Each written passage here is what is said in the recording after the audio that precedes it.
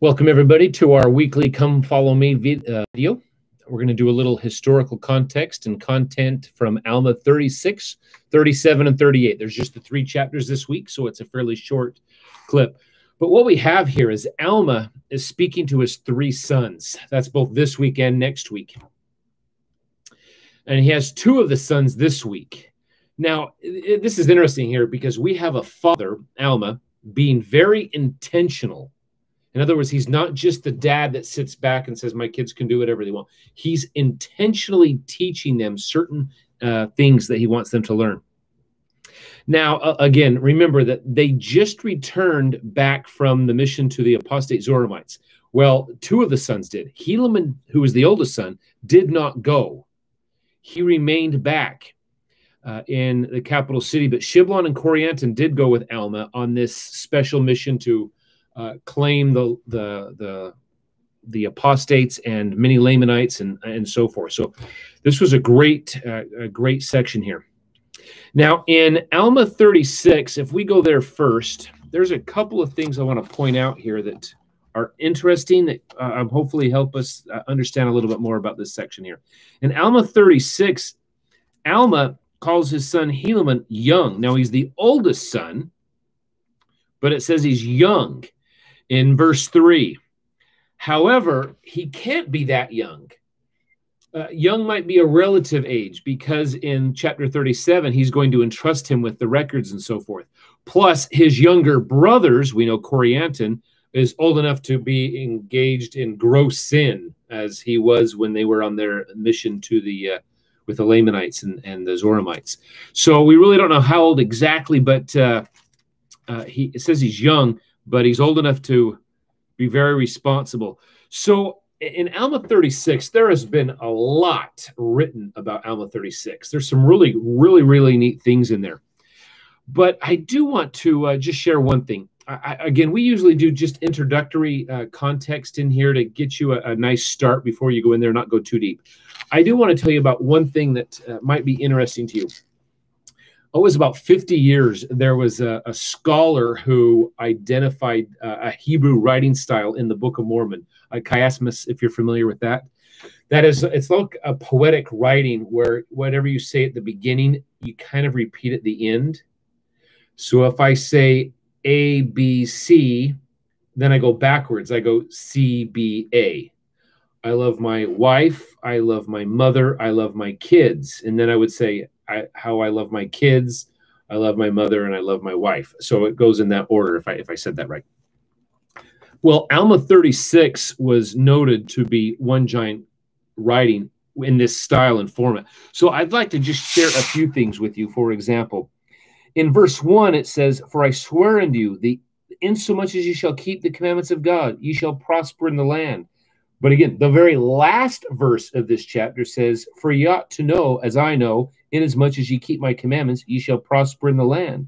And if ye had not ought to know also that inasmuch as ye will not keep my commandments, ye shall be cut off from his presence.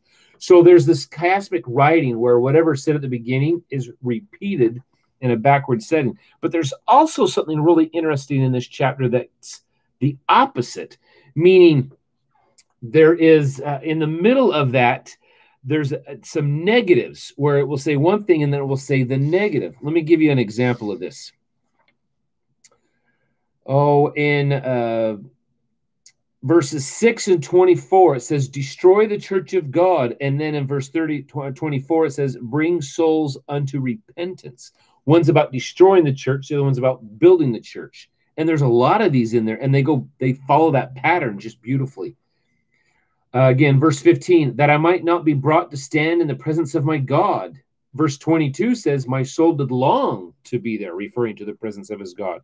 Now, again, this, I don't mean to go too deep for you today. This is just a little background in there. But that is a fun way to go through and read Alma 36.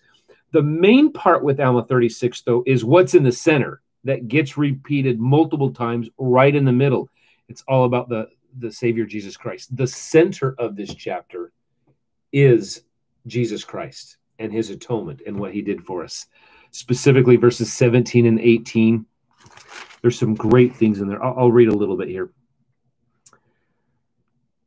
17, he was racked with torment while I was harrowed up in the memory of my many sins. Behold, I remembered also to have heard my father prophesy unto the coming concerning of the people concerning the coming of one Jesus Christ, the Son of God, to atone for the sins of the world. Now, as my mind caught hold upon this thought, I cried with all my heart, O Jesus, thou Son of God, have mercy on me. You see how it's going into it, and then it's just repeating it backwards. That's the center of the chapter. It's wonderful. Another thing that's really interesting with this, though, is chapter 36, what in the original Book of Mormon was not its own chapter. If you read the 1830 edition of the Book of Mormon, chapters 36 and 37 were together. The chaptering and verses, that's all been done afterwards, and they've made several changes since then. But chapters 36 and 37 have a natural split. Even though both chapters are to Helaman, one is a loving father sharing his conversion story and helping his son see the Savior Jesus Christ. We get a very different feel when we go to chapter 37. So let's go there. Chapter 37. 5 times in this chapter, Alma commands his son. Very strong language, at least in our modern English. I command you. And this is verses 1, 2, 20, 27. They're all in here where it's, I command you. Well, what is he commanding him to do? Verse 2, I also command you that ye keep a record of this people. That's not just, please, son, could you just take a few notes on the history of this people? Here is a commandment. So something is going on in this language of this chapter 37 where Alma is using what we would call a covenant language. I command you, take this upon you, keep this, preserve. That's language found throughout. It's the same language Nephi used when he commanded Jacob to keep a record. Again, it wasn't an option. It wasn't just some nice, hey, we need to pass this on. There is a covenant between two people and God that this record is being passed on. But this record here, Helaman wasn't Alma's first pick. It wasn't his first choice to keep the record. In Alma 50, I know this is later on, but Alma 50 tells us this. Verse 37 and 38. He tries to give the record to Nephi. Remember, Alma was the chief judge. Since Benjamin, it was passed from Benjamin to Mosiah, Mosiah to Alma, the elder to Alma, the younger. So for several generations now, it's been held by the chief judge. And the record of the kings, so forth, had the large plates. And then remember, Nephi gave them to Jacob, and his sons had the small plates, and they've been put together here. So for the very first time, we are leaving that king or chief judge as being the record keeper.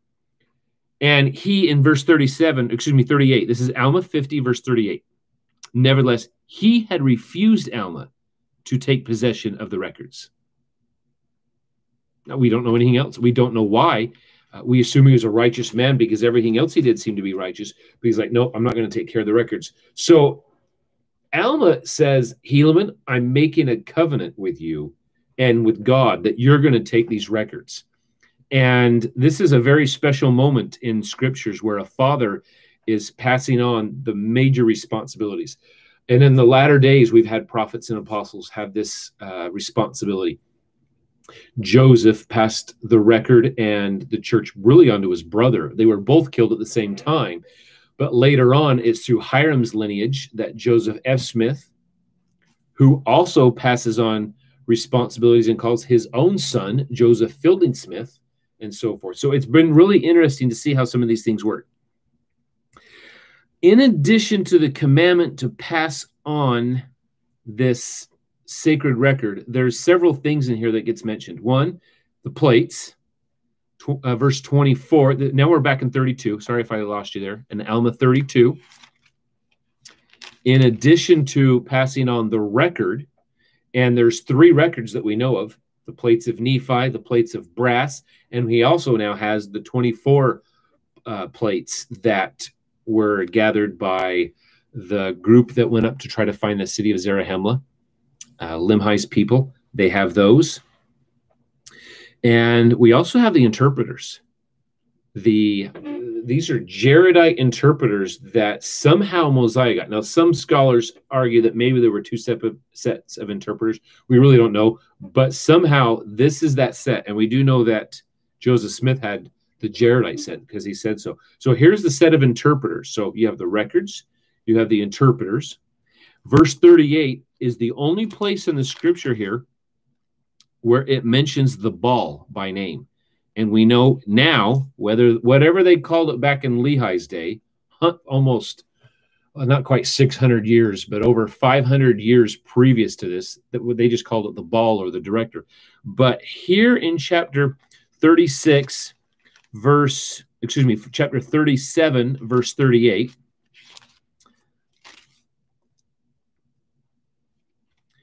they call it Liahona, which is being interpreted a compass. Now, in the end of this chapter, Alma says in verse 46, look, that if they would look, they might live.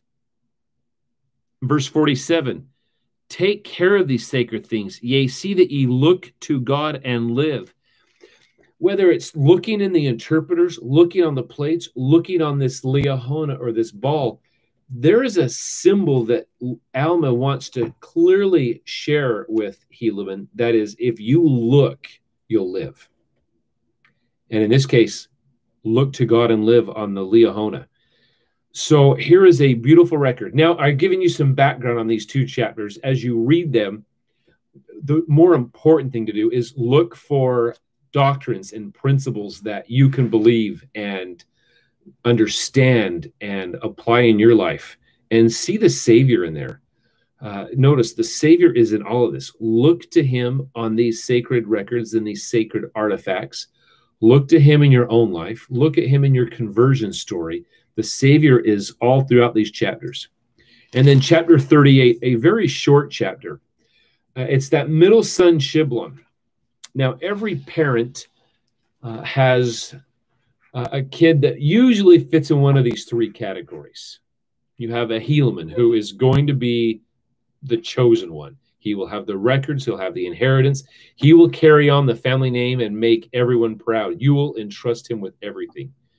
You might, hopefully not, but you might have a Corianton who's goes out and commits sin and major transgression and brings much heartache. He's what we discuss all next week.